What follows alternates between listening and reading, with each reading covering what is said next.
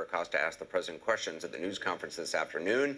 Jim joins us now. So take us through what's going on. Yeah, I went back to the White House actually to do a live shot for your program just before 8 o'clock. And when I arrived at the gate, the Secret Service came out and informed me that my press credentials were being, I guess, revoked temporarily, suspended. And the Secret Service officer came over to me and asked me to hand over my credential. And I did. And I told him, I said, listen, I know you're a professional. You're just doing your job. And thanks for your service. And handed him a credential I've had for 5 years. I want to read a reaction from a few of your colleagues covering the White House. Jeff Mason from Reuters just tweeted, I was seated next to Acosta at today's press conference and did not witness him placing his hands, that's in quotes, on the young intern, as the White House alleges. He held onto the microphone as she reached for him. Peter Baker from the New York Times tweeted, false predicate to punish a reporter. This is what the president wants. If he really thought Acosta was unfair, then why did he call on him?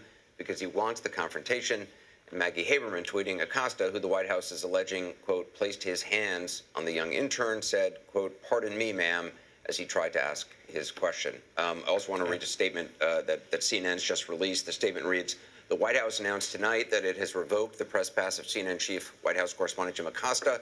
It was done in retaliation for his challenging questions at today's press conference. In an explanation, Press Secretary Sarah Sanders lied. She provided fraudulent accusations and cited an incident that never happened. This unprecedented decision is a threat to our democracy, and the country deserves better. Jim Acosta has our full support. Anything else you want to add?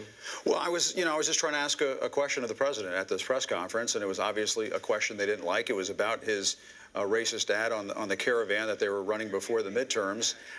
He and I were going back and forth there, and as you can see in this video, this intern came up to me. They're describing her as an intern. I don't really know who she is, and attempted to take the microphone away from me. All I can say at that point is that I was trying to hang on to the microphone so I could continue to ask the president questions.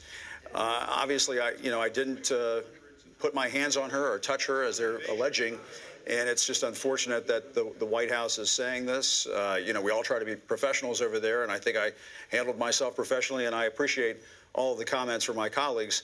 I do think, Anderson, that this is a test for all of us. I do think they're trying to shut us down to some extent inside the White House press corps, and to some extent I think they're trying to send a message to our colleagues. And you had no advance warning of this. This was simply when you got to the White House to go do a live shot. You were just informed by Secret Service. Yeah, I saw the statement on my phone from Sarah Sanders that my press credentials were being revoked. I thought, well, maybe I'll get inside the White House for one more live shot on your show. And at that point, I was simply blocked from entering the facility. As a matter of fact, there was an officer who stood in front of the doorway to the security booth that I've gone through every day for the last, or every working day that I come to the White House for the last 5 years. So it was a pretty surreal experience. I mean, I never thought in this country that I wouldn't be able to go and cover the President of the United States simply because I was trying to ask a question. Well, Jim Acosta, we'll stay on it. We'll see what happens. Thanks very much. Appreciate it.